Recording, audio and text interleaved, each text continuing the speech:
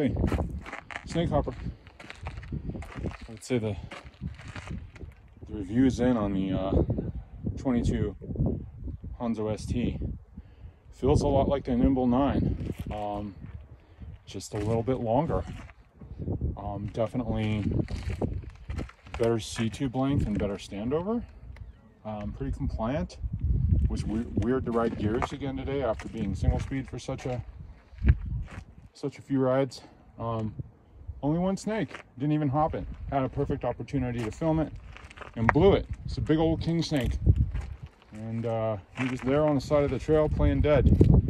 And just a little dust in his direction, just a little flick of the foot, and he scurried.